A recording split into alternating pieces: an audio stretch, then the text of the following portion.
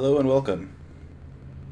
You're probably watching this video because you're interested in developing Meteor applications.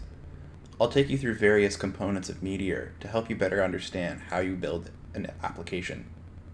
Specifically, I'll take you through things such as installing Node, Git, Meteorite, Meteor.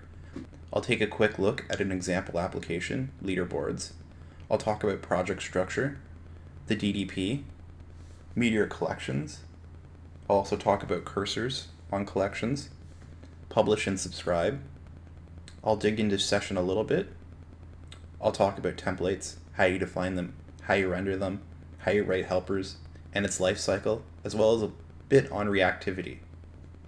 I'll also talk about Meteor methods, which are RPC methods. Another thing I'll talk about is Meteor accounts and authentication. The last and final thing is probably the most important. I'll teach you how to deploy your application to Meteor, as well as Heroku.com. If that sounds interesting to you, let's get started and dig in.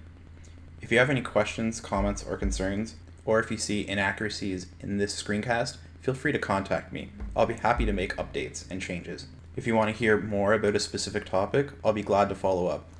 Please let me know. It really lets me figure out what's most in demand.